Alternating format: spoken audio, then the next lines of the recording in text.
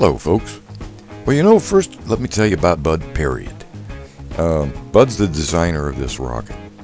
He's also a longtime friend and was a member of the Capistrano Aero Dump Masters RC Special Effects team in Southern California when I was the president.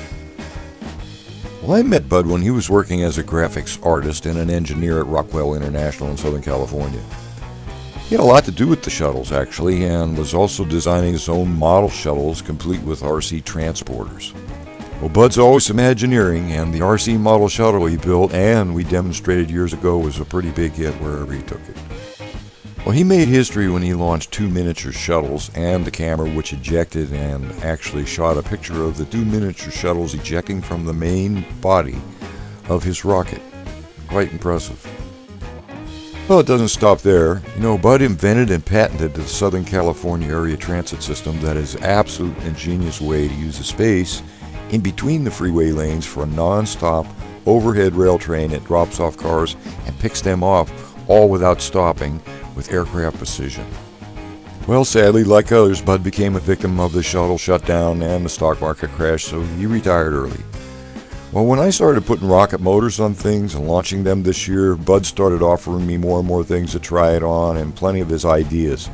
Well, come on, I'm really an RC pilot, not a Rocketeer, so I said, Bud, you should design your own rocket since you are the rocket man. Well, that's exactly what he did. So what I'm going to show you first is some of the clever mechanisms Bud designed into this rocket.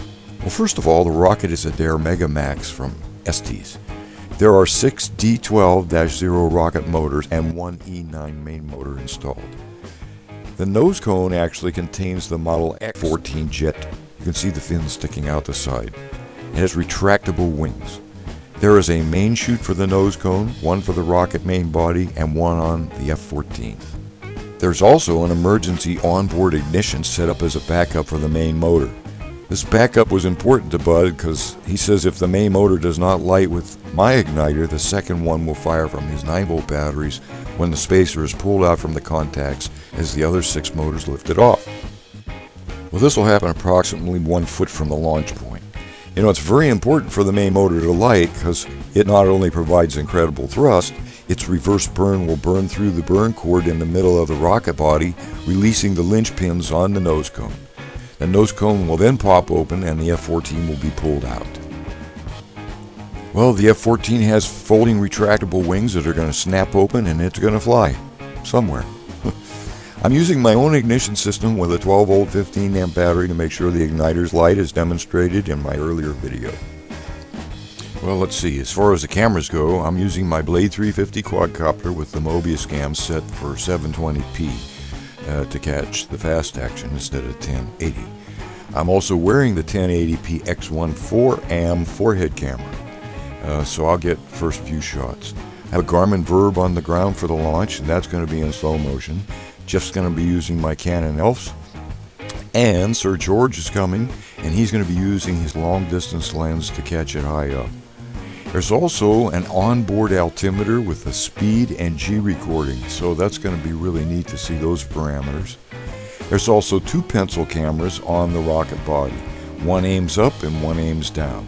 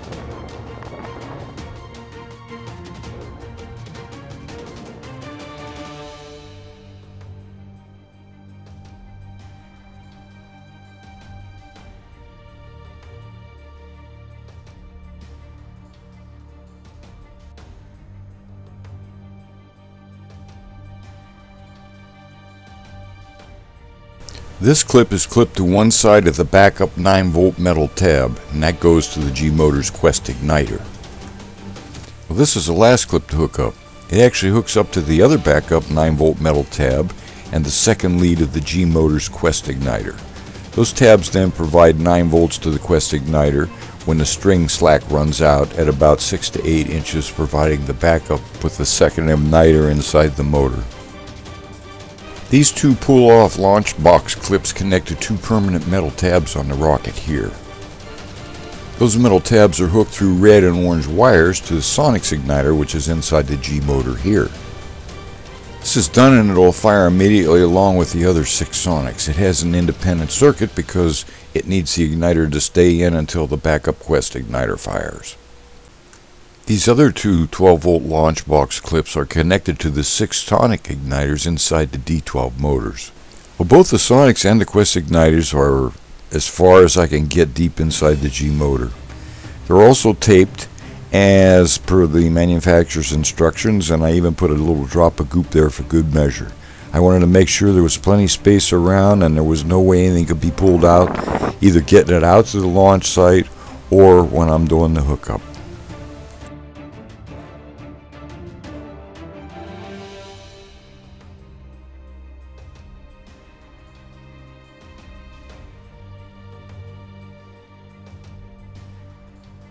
One, fire!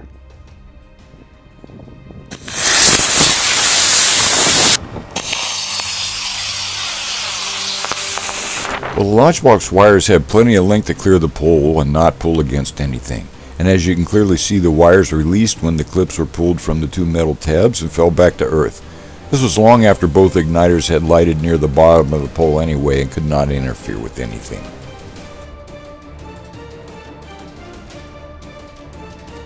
Here you can clearly see the D12 motors lit immediately with the Sonics. You can also see the 6 Sonics igniters ejecting, and the 7th Sonic injector inside the G-Motor lit but did not ignite the motor.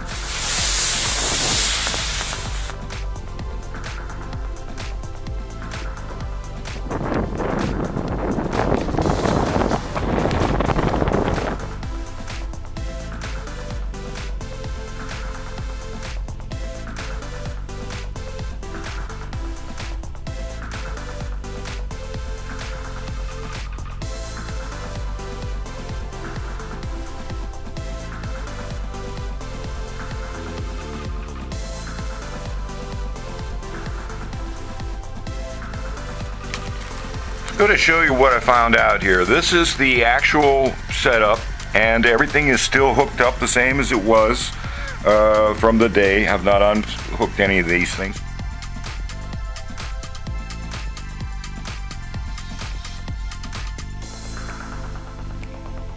So here's the way this works. The main power from my unit comes in. There's 4 alligator clips here. These 2 are connected to the Sonic igniters that were on the outside D12 motors. Okay, so when I would push the button, all 6 of those fired. Boom. Okay, the other 2 alligator clips coming from the same place are connected to these 2 tabs down in here. Okay, and they are connected to this wire here, and the other one is over here, and that's connected to the other red wire over here, and that is connected to my Sonic, which was here. Okay, so these 6 igniters fire, and at the same time the 12 volts runs into here and right out, and that all happened initially, but this motor didn't fire. Secondary feature then is the 2 9-volt batteries that Bud has put in here with these spring-loaded contact points right there. So that string is connected with 6 inches of slop and tied to the base of the launcher. So when the rocket began going up, if the main rocket didn't fire, and this is pretty ingenious, this string would pull out, and bingo, that should fire it again. And it did. You can see it's burnt. In fact, it's burning right now. This motor did not work. And as you can see, I had the fuses taped all the way up this distance of the wire inside this motor, and Bud's explosive package is still on top of that motor. And if you look at this closely, you can see that it has been burned. The tape has been burned off. So, and by looking at the both rocket igniters, you can see they both went off.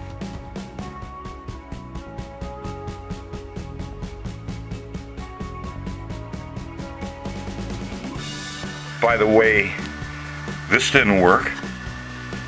I don't know why, but it didn't work.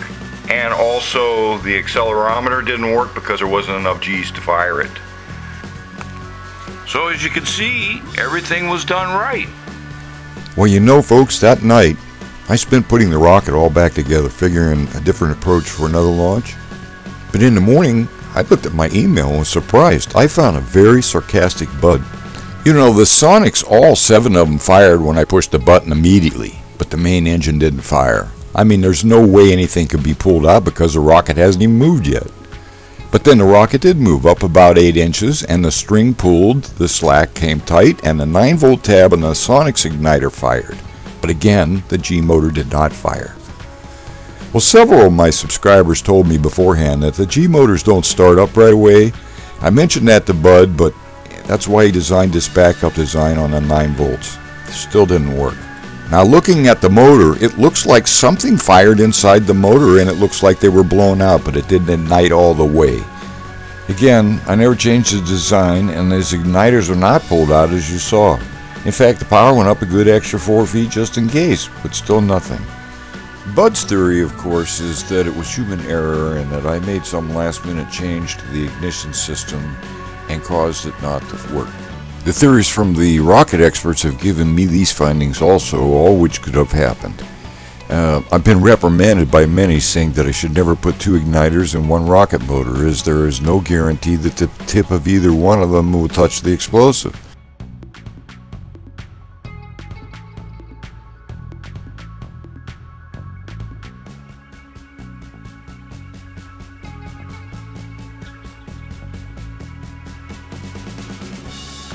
One igniter could act as a heat sink too, decreasing the heat. And number 2, the wires melted from the first igniter and shorted the wires, then preventing the second igniter to ignite. Now that could have happened too. And since both igniters show they did work, it may be thermodynamic interference. That means both ignited in such a manner that they interfered with each other, directing the fire in the wrong direction and blowing the igniters out of the rocket instead of igniting the motor. We believe that scenario to be the best of the 3.